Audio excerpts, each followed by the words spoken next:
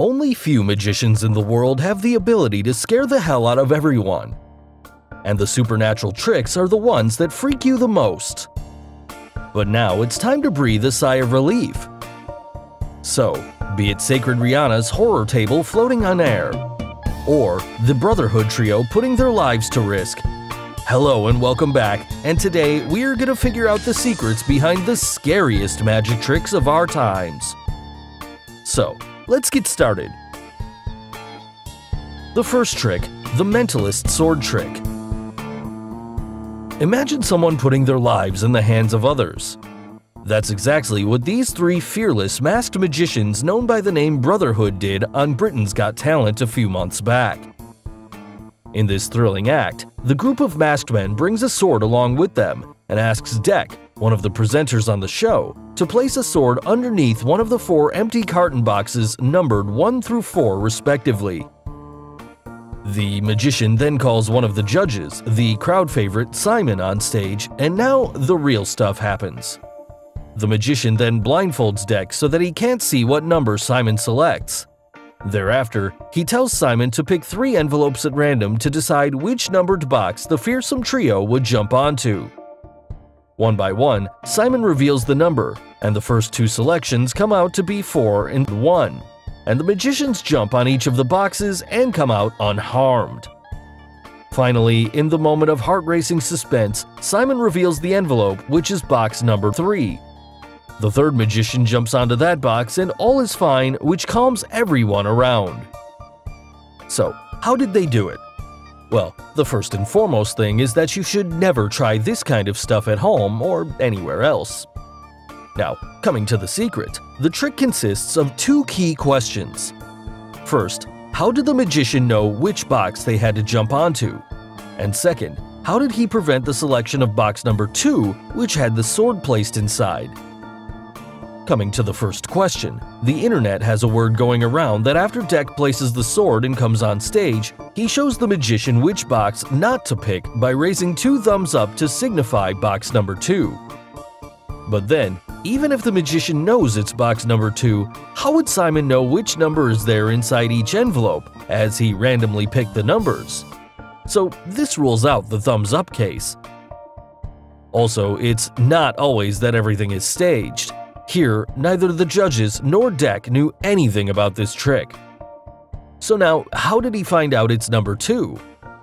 Well, the magician is wearing a fully covered mask, and underneath them they have earplugs placed in. Now, someone backstage, probably their assistant, tells them what box number Deck chose for the sword, and this is how your mind gets tricked into thinking that it was all magic, when in fact it was a setup. Also, if you look back at the performance, the boxes are numbered on the back as well as the front.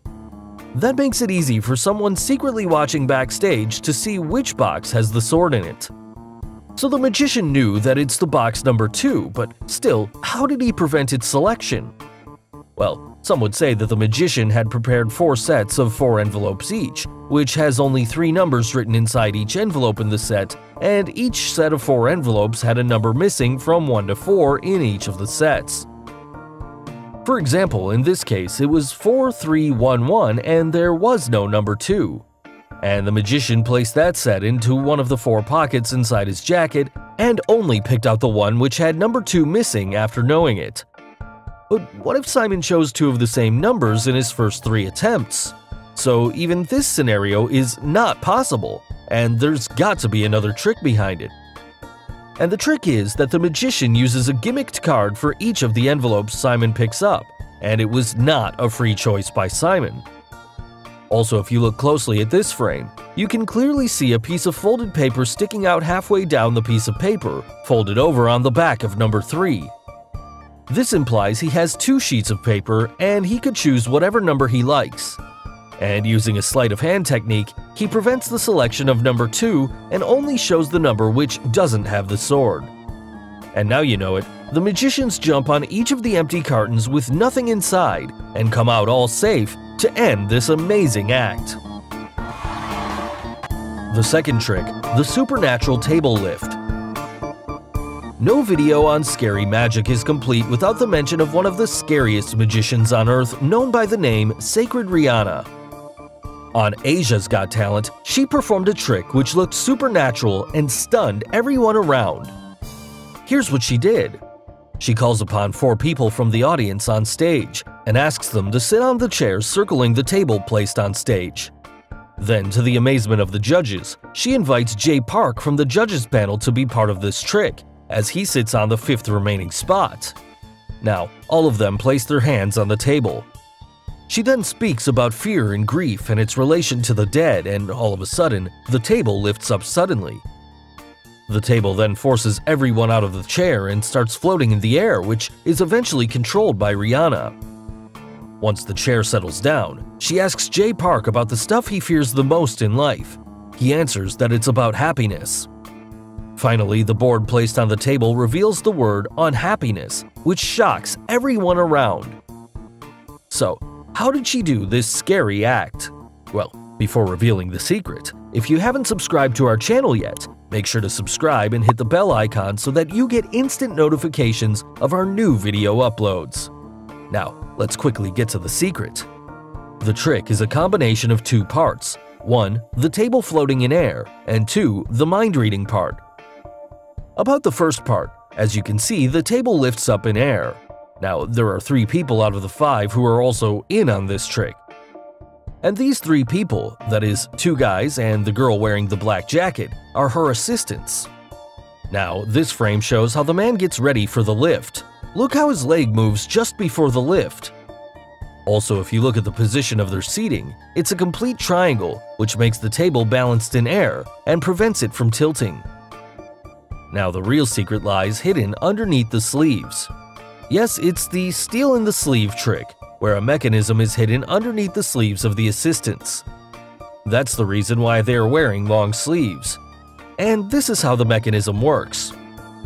Obviously, their hands are empty, but strapped around their wrist is a steel rod, which pulls out by a flick of a wrist and fits inside the table.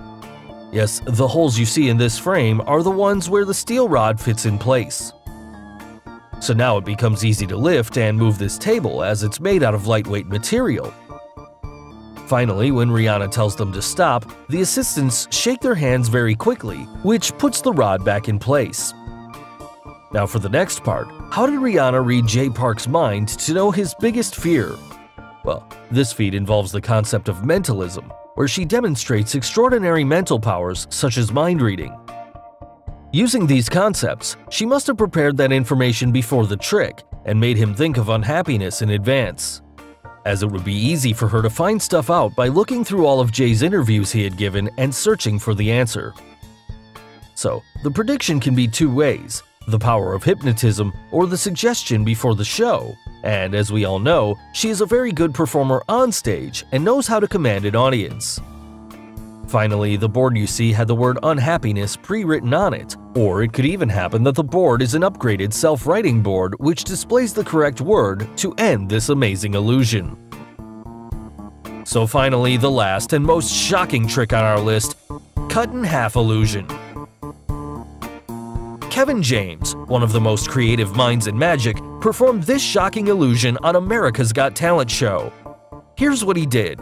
Dressed as a surgeon, he brings along a chainsaw as his surgical tool, which he's gonna use on his patient. Then, all of a sudden, he cuts his patient in half, splitting apart his upper and lower body. But what do we see? The patient is still alive. The surgeon then places his patient's upper body onto a surgical table. And now the real magic happens. Confirming that there's nothing in between his patient's upper body and the surgical table, he's now going to join both the separated body parts back together.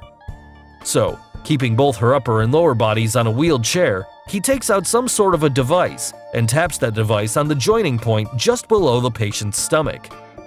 Finally, the patient is joined together as he's seen kicking and dancing. So, how did he do it? Well, here's the secret. Let's divide the trick into 2 parts, the cutting part and the joining part. For cutting the patient in half, the trick is that the cut-in-half patient was already an amputated guy from the moment he came onto the stage. So he's the torso double of the person who was dancing at the end. Also, the word torso is used for people who only have a torso and no legs, maybe due to an accident or a medical condition. Now, when the surgical table was wheeled onto the stage, the lower half of the patient you see is actually another one of the doctor's assistants who has bent her upper torso in the surgical table's secret compartment. And as you know it, the torso double is the one who's placed on top of the assistant. And of course, the dancing guy and his torso double look similar. Now the surgeon cuts the body in half. There's no blood whatsoever. That's because the part of the body just above the hips is actually a special mannequin-like dress created using baggy clothes and a few other items. So, do you see the lower half of the body walking away? Yes, because there's another person in there.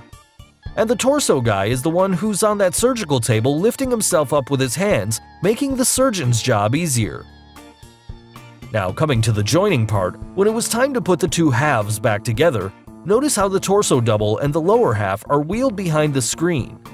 Also, that lower half is just a leg prop made using baggy clothes or some other stuff. Now, at the back of the screen, a fully functional assistant who's dressed in the same costume as the torso guy is wheeled back in place of him. And this switch happened at exactly this moment, which is evident in the way the two halves are placed, which hides the stuff that's happening behind them. Also, the surgical mask which the patient wears plays a huge role, as it conceals the torso guy's face, which is why his replacement looked identical. Finally, using a magical device, the surgeon joins back the two halves, creating an amazing illusion. So guys, hope you got the secrets behind some of the scariest magic tricks of all time. Which trick freaked you out the most? The terrifying table lift, the mentalist sword trick, or the cut-in-half illusion? And name any topic other than the magic series which you would like us to create. Let us know in the comments below. Do like and share this video with your friends on social media. For more such amazing things, don't forget to subscribe to our channel. And finally, thanks for watching.